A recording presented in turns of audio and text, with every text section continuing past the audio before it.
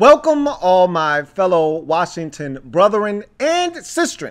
I am your man and Washington football fan, Lou. Thank you for joining me here on the Washington Football Report. Man, I tell you what, I had to go to the throwback, all dressed in all black like the Omen for this one. New name, new jersey, same shit. All right, it's the same Redskins, man. You can change the name, but, you know, all of the same nonsense remains. But look, it's going to be a process. This is not an overnight fix.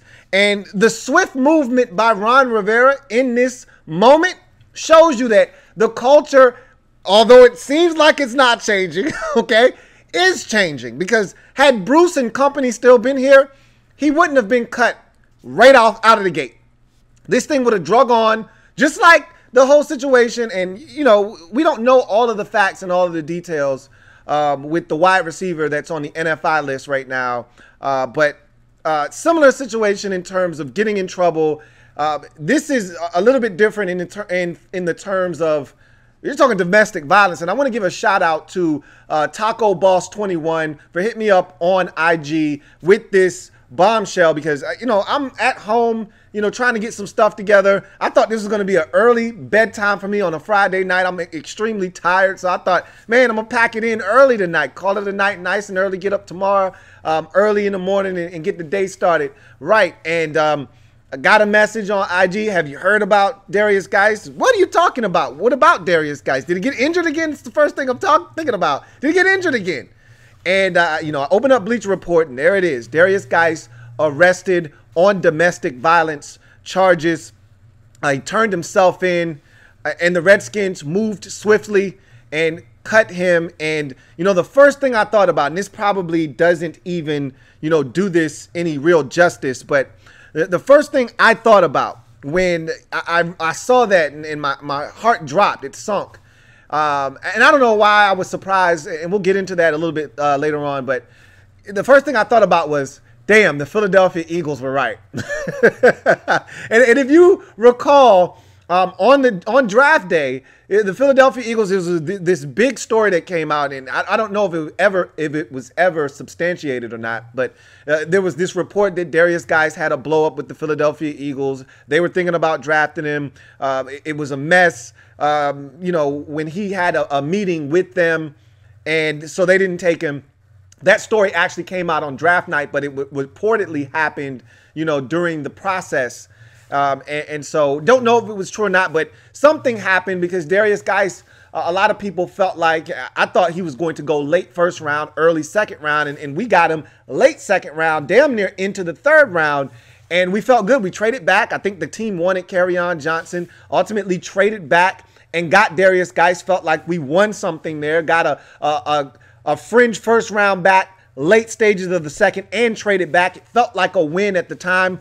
But as we later found out via injuries and now this, it wasn't a win. And every time we feel like we're winning something, we actually aren't. Have you noticed that trend yet? You know, every time we feel like, man, we got to steal, we actually are the ones getting stolen on. And so this is another example of us thinking that we got over on everybody else, and we were the ones actually getting over on. And so this one isn't going to sting as much as it would have had we not had the depth. And this is what we talked about yesterday. We just talked about this yesterday. Okay? We got depth for the first time in a long time. Now, you may not love the depth. And I told you, a lot of you were bitching and complaining and moaning about all of the signings in the offseason. And oh my God, remember we talked about why are they signing Peyton Barber? We got 87 backs. Well, this is why you sign a Peyton Barber, okay? Now you have an extra guy. Now that we talked about keeping 5 running backs the entire offseason. That was the thought process. And remember, same thing with the wide receiver position. We didn't know what was going to shake out with that position, but you just add as many bodies as you can because you don't know what's going to happen. Kelvin Harmon goes down, torn ACL, and now the Redskins sign Dontrell Inman. You have to have extra guys. And in this case, We didn't know what was going to happen, but Derrius Guice already had a track record of getting injured. We didn't know he was going to participate in something like this that was going to get him cut.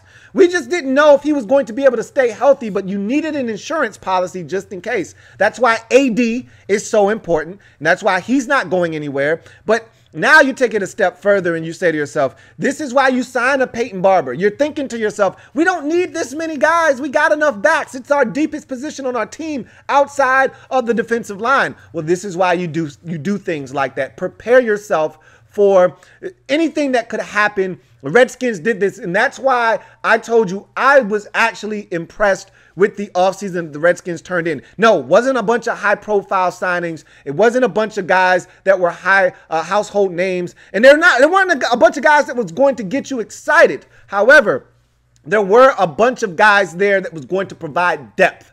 In the case of an emergency, in the case of injuries, we had other guys that could step in and the talent level wouldn't drop off the table. So, you know, not having Derrius Guice, you know what I feel like with Guice? And we've had this discussion before because why? Because we're the Redskins / the Washington football team, and these things always happen to us. So we've been through this before.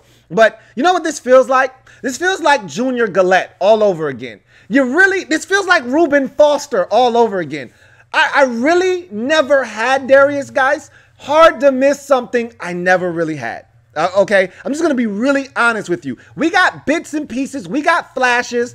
As Randy Jordan talked about, and I talked about it on the show last night, he teased us with an appetizer. We wanted the whole entree. We never got the whole entree. That's cool. You know what I mean? I can get full off of an appetizer.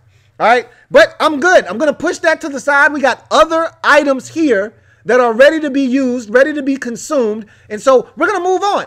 This was the one position on the offensive side of the football that we could afford a blow like this. We could absorb this one and continue on because we've got enough backs. And the next guy up is going to be Peyton Barber, and we're not going to blink. So if you're out there looking for a pity party from me, you're not going to get it because I'm not going to miss Derrius Guice because I never really got to know Derrius Guice, the football player.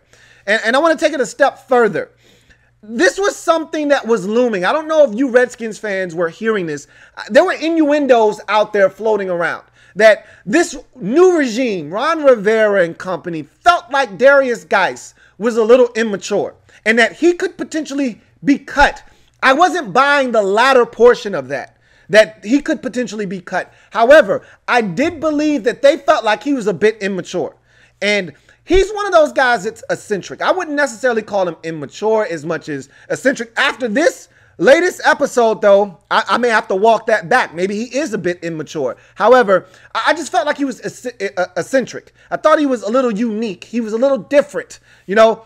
And you can't coach everybody the same. You can't treat everybody the same. He was one of those guys, happy-go-lucky, fun-loving guy, a little rough around the edges, sort of like Clinton Portis. You know, a different cat.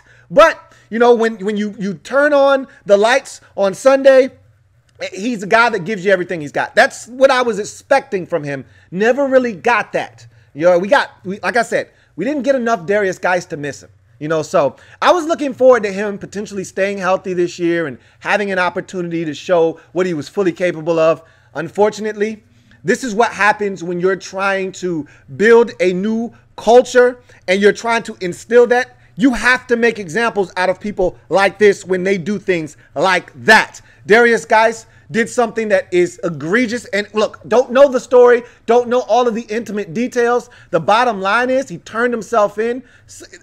Not saying that admits, you know, you're admitting that you did anything wrong, but obviously something happened. Redskins not staying to figure it out. They're trying to create this new culture. The way that you do that is you show other people we're not standing for this. And Rivera already made it abundantly clear after the Washington Post article. We will not stand for any kind of tomfoolery of any kind, especially when it comes to females. You know, the NFL has cracked down on domestic violence. All of the sports, for that matter, have cracked down on domestic violence as they should. And after that Washington Post article, the Redskins could ill afford anything negative with females. So Derrius Guice had to be made an example out of, and the Redskins didn't waste any time doing it.